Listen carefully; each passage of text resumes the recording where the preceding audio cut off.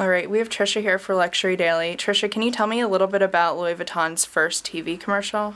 What I think is really interesting about this commercial slash video campaign from Louis Vuitton is that it's not only airing it on television, it's really gearing up its online fans to also get involved and be able to watch this video.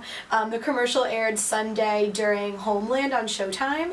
I think that Louis Vuitton is kind of taking a risk here. It's really looking to broaden its audience, in my opinion, and you know, TV is a mass medium. It's not the same as, say, advertising in Robb Report or putting a mobile ad on the New York Times. I think that those media outlets have a little bit more skewed as far as their audience goes, while TV, you never know who's watching a show, you never know who has heard through word of mouth, who might be interested in that TV show, and therefore I think Louis Vuitton is going to reach a really interesting set of consumers. I'm not exactly sure what the brand will get from this effort, but it'll be interesting to see if it continues to do TV in the future.